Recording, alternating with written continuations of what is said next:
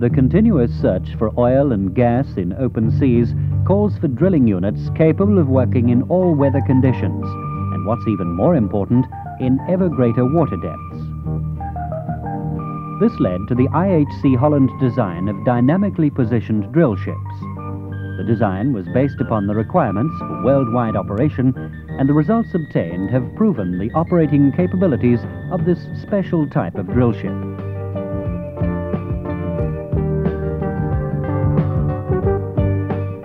Built so far were the Pelican, Havdrill, now named Canmar Explorer 3, the Petrel, Pellerin, Ben Ocean Lancer, and Pack Norse 1.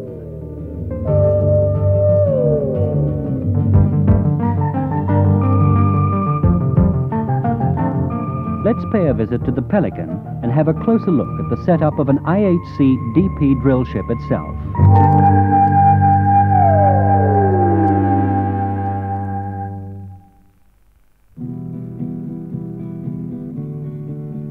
Two thrusters and two propellers are located aft, while three further thrusters are placed in the bow. The variable pitch thrusters are each driven by a 1750 horsepower electric motor. The main switchboard is located aft. Immediately above it are the 5 diesel generators. The forward part of the ship is devoted to the crew's quarters. Particular care was given to the fitting out of these quarters, since they had to be a home for a 90-man crew. Navigational equipment is located on the bridge. The mechanical equipment of a modern drill ship is grouped conveniently around the moon pools, the mud pumps, the mixers, and the cement units. Above these are the hoppers and containers for the additives and pulverulent products, and a well-equipped mud laboratory. Alongside the moon pool are installed the barite and cement silos. The storage facilities and fuel reserves enable the ship to remain in operation for up to 3 months without logistics. On the cellar desk level, aft to the moon pool, there is a deep diving installation. And forward to the moon pool, the blowout preventers are stored. A BOP system of 10,000 tons PSI or more and up to 200 tons of weight is moved by means of hydraulically operated carriages. The main hold and its 2 tween decks are set aside for the storage and mechanical handling of the drill and casing pipes. On main deck level, sufficient storage of casing pipe and marine riser is provided. The DP system enables the ship to remain accurately in position over the hull in all weather conditions without being permanently anchored to the seabed.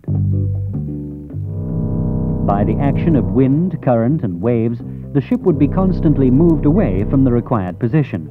By using variable pitch thrusters, it is possible to limit drift to less than 6% of the water depth. By intelligent adjustment of the pitch, the thrust exerted may be calculated to compensate for the effects of wind and current. So every time it drifts, the ship is returned to its working position over the hull.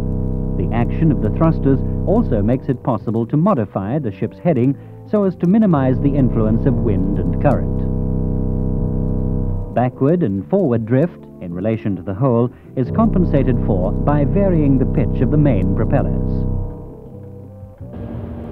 The DP system can be operated in a fully automatic mode, a semi-automatic mode by means of a joystick, or a manual mode.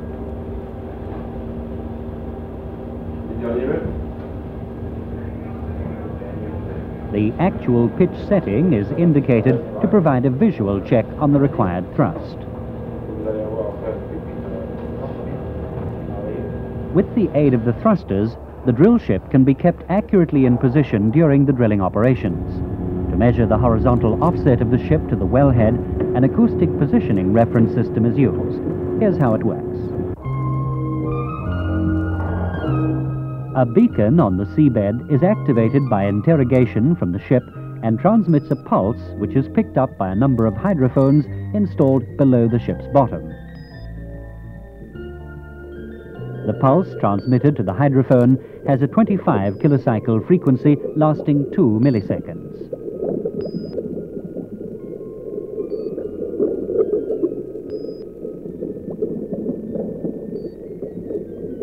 The beacon is located on an extended arm connected to the base plate.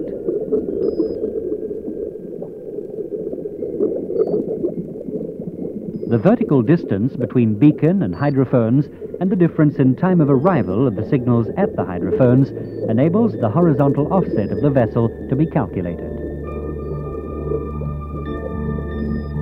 The acoustic signals are converted into position data by sophisticated electronic equipment. Computers calculate the drift away from the required position and convert these data into orders to correct the pitch of the thrusters and propellers.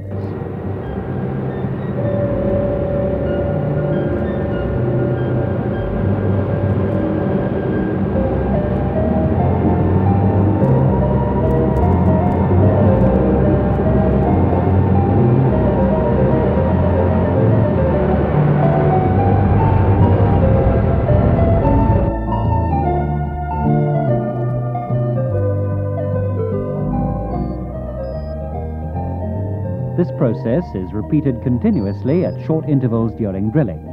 The ship is thus maintained accurately over the well, allowing smooth and continuous drilling operations. All hardware and controls of the DP system are situated on the bridge, from where a visual check on the performance of the system is done. For this purpose, displays are provided indicating the horizontal offset of the ship to the wellhead. On the screens, the moving dot shows the ship's drift away from its position over the hull. The positioning signal of the taut wire inclinometer appears on the screen as a cross.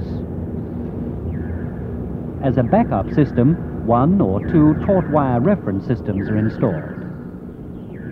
A counterbalance weight compensates the vertical motions of the ship. The taut wire inclinometer features a biaxial pendulum in an oil-filled bottle.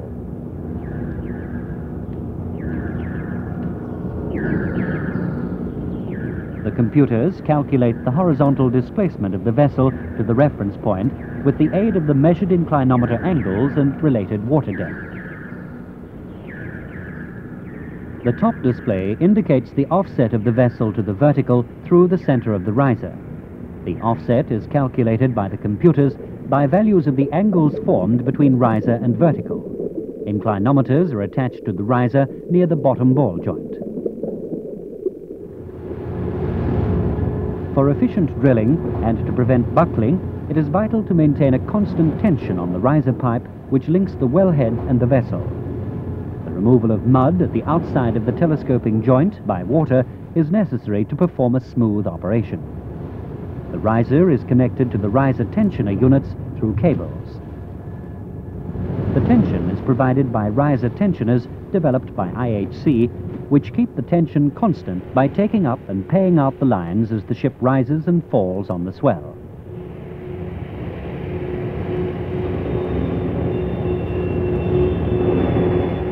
To eliminate unwanted up and down movement of the drill string, an IHC heave compensator is installed between derrick and crown block.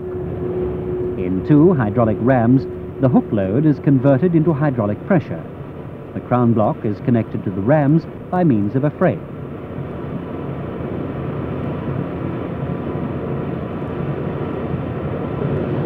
A Unicode converter maintains the hydraulic pressure at an almost constant level. During operation, the force exerted by the hydraulic rams serves to adjust the weight on the drill bit.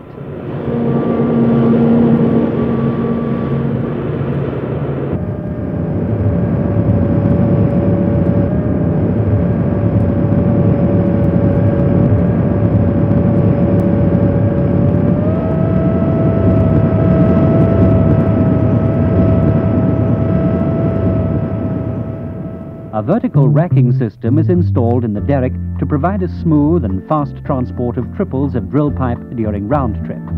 The system is fully automated. 3 carriages installed in the derrick are equipped with a retractable arm, at the end of which, derrick inwards, a racker head is connected to catch the pipe. The total storage capacity in the derrick is 250 tons of drill pipe and casing pipe. The bottom of the pipe stands is slotted in a structure on the drill floor. The top of the pipe stands are locked by hydraulically operated fingers transversely placed on the beams of the racks. Means of transport are important for a smooth and continuous drilling operation.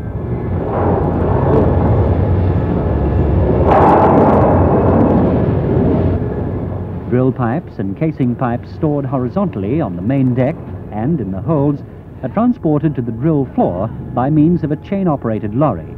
The seating on the forward part of the ram can be adapted to the diameter of casing and drill pipe. In the meantime, action takes place on the drill floor. Manpower, together with modern, sophisticated control equipment, permits a continuous drilling operation in the most economical way.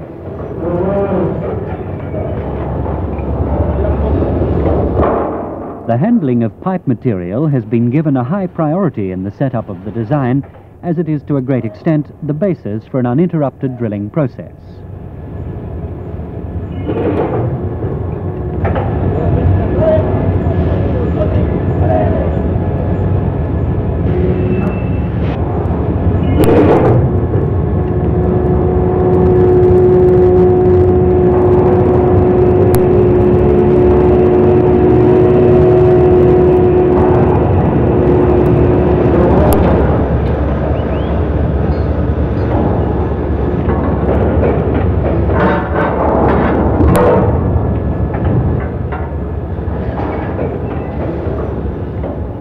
The center of all drilling activities on the drill floor is favorably housed in the drill master's cabin.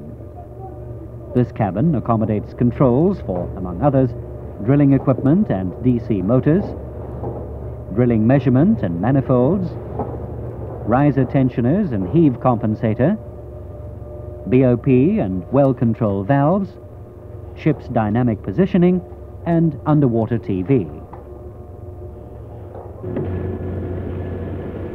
The mud mixing procedure, as well as the supply of dry material, is supported and controlled from a well-equipped mud laboratory. The mud pumps are located as closely as possible to the mud tanks. Recycling of the mud takes place on the active mud tanks. A fully equipped geological laboratory for research of the active mud is installed in the vicinity.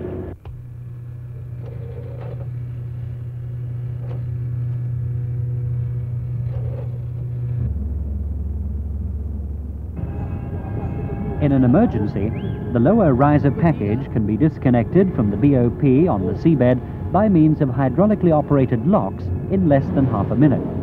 Commands are given from on board.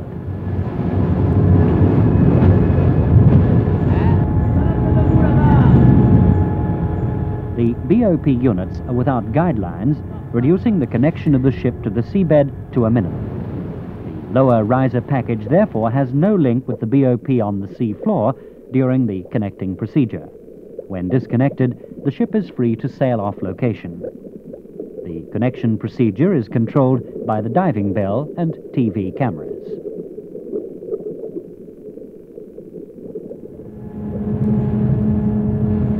The controls of the BOP are of the electro-hydraulic multiplex type. The main control desks are situated in the drill master's cabin. Auxiliary control desks are located in the accommodation far outside the dangerous area.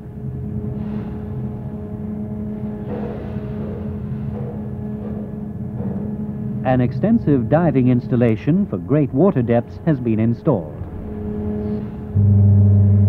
Specially designed manipulators are attached to the diving bell for the execution of maintenance on the BOP in even greater water depths.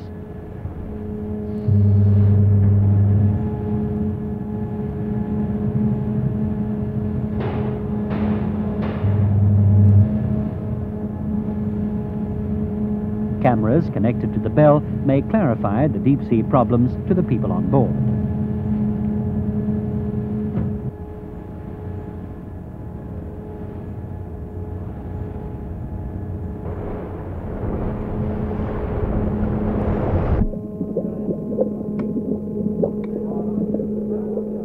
While observation diving goes down to 1,200 meters, saturated diving cannot exceed 300-meter water depth.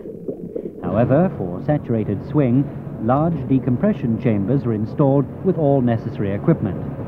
The diving bell can be easily connected and the divers may enter their rooms under deep sea pressure. Ok. Est-ce que votre porte est ouverte? Bon, passez dans...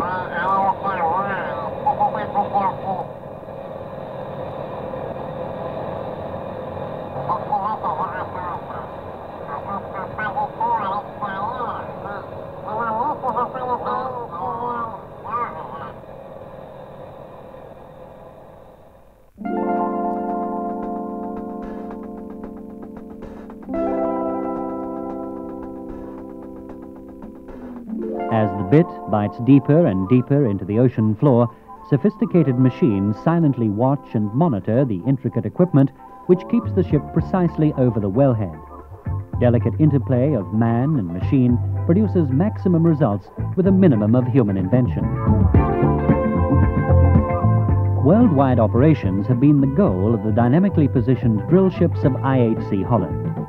So far, 5 ships have been constructed, and they've shown their worldwide capability by drilling in many areas of the world, among others offshore Angola and Morocco, in the Mediterranean and the North Sea, and offshore Greenland and Labrador. Self-sufficiency for drilling operations of more than 150 days and the transit speed of 13 knots have also highly contributed to the success of the design. The increasing world demand for oil and gas has led to exploration activities offshore in deeper and deeper water. The first DP drill ship, Pelican, was capable of drilling in 300 meters of water depth. Later ships could drill in water depths of up to 1,200 meters. If required, even greater depths can be achieved from a technical and operational point of view.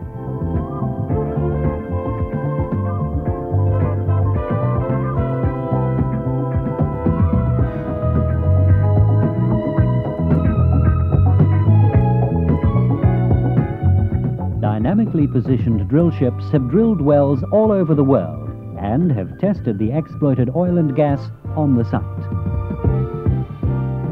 DP drill ships, designed and built by IHC Holland.